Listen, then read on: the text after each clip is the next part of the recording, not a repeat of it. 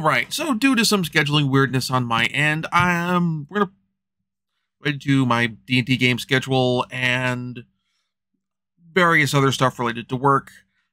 We're going to push Nintendo Power Retrospectives back a bit, and this week we're doing another vlog-style review. Book review, taking a look at Project Hail Mary. This is the latest book by Andy Weir, the author of The Martian.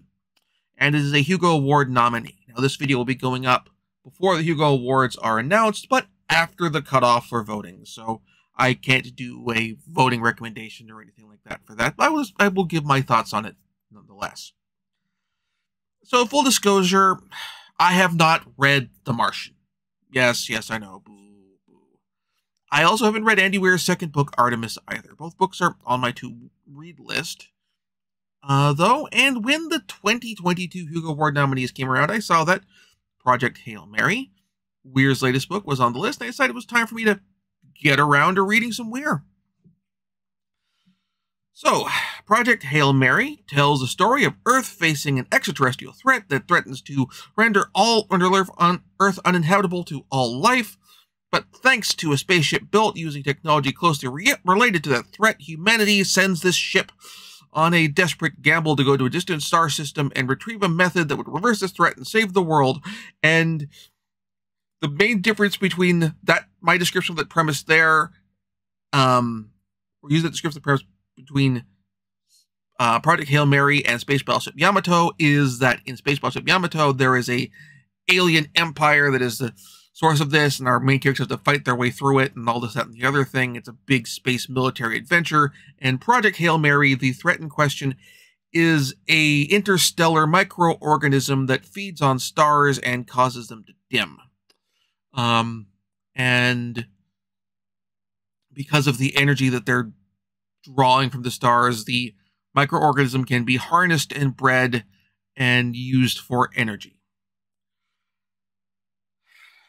So yeah, that's the big difference there. Also, Space Battleship Yamato had a big crew, and Project Hail Mary, the ship in question, due to a mishap in transit, all of the crew except for one man die. And so it is up to our protagonist, our solitary protagonist, to science the hell out of this problem, making it basically like The Martian. But what makes like its big standalone thing is our protagonist arrives at the star system in question, Tau Ceti, and discovers that there's another ship there also investigating this from another system that has been impacted by this heliophage bacteria, or astrophage bacteria. And so this is, more specifically, a first contact story, where these two people from different worlds, but having to deal with a common threat, this astrophage that is dimming their stars and risking wiping out their worlds. This common element that draws them together and to find out what to do to find out how to solve this problem and save both their planets. And it's up over the course of this because our main character, Dr. Ryland Grace, wakes up initially with a degree of post sort of coma-induced stasis, or stasis-induced coma, what have you, amnesia. We get some flashbacks back to Earth as he's recovering his memories, and to kind of pad out the book to explain this whole scenario. And to be blunt, Weir feels like he's trying to moisten a potentially very dry first contact story by marinating it in wit, with use of the again, that amnesia and memory recovery subplot to add background through flashback. It's not boring.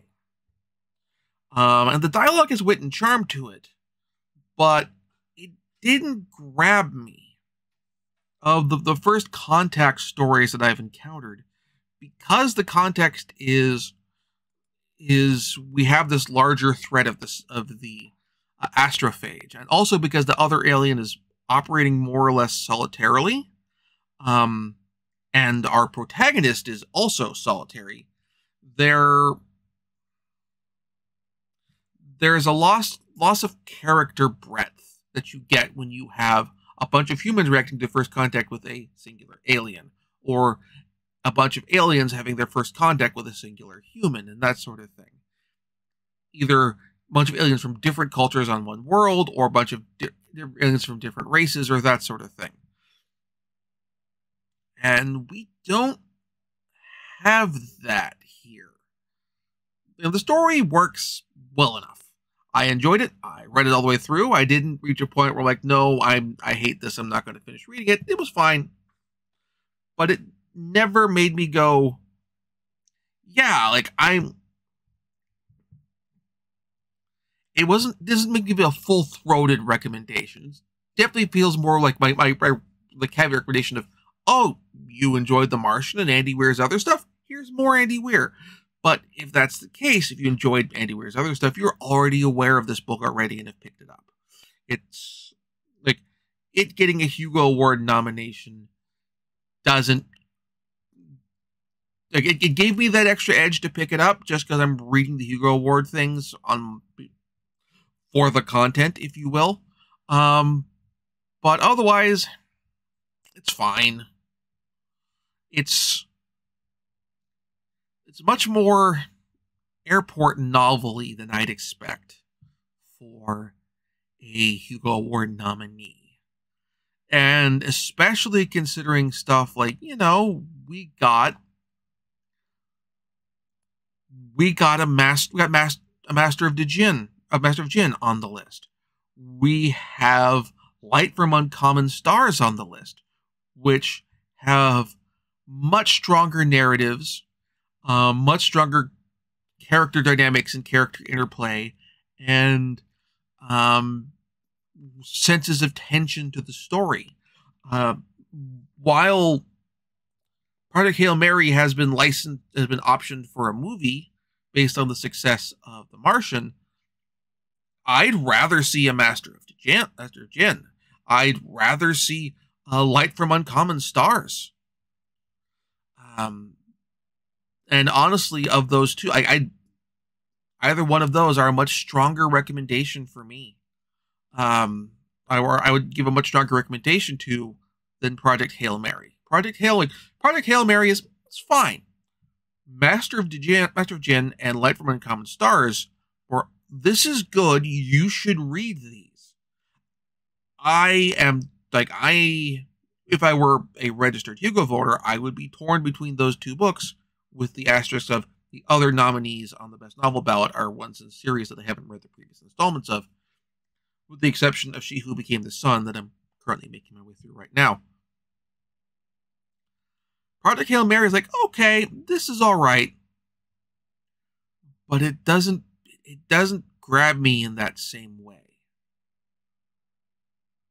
I see why it got nominated, because it's a very classic science fiction story in a way that certain chunks of the kind of people who go to Worldcons and buy voting memberships would get them, or nominating memberships would hook them in. But I had no point to rock back in my chair necessarily. Oh, this is the good stuff, man.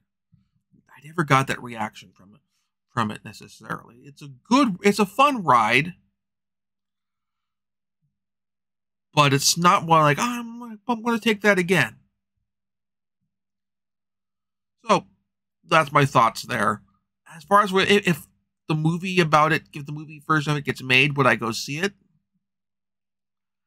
Honestly, it depends on Ryan Gosling is cast as as currently attached to play the lead, but depending on the cast and the director and the script was what would hook me in more necessarily. So that's where I'm at on that. If you have different thoughts on Project Hail Mary, please post in the comments. And I will have my thoughts on She Who Became the Sun once I have finished that book.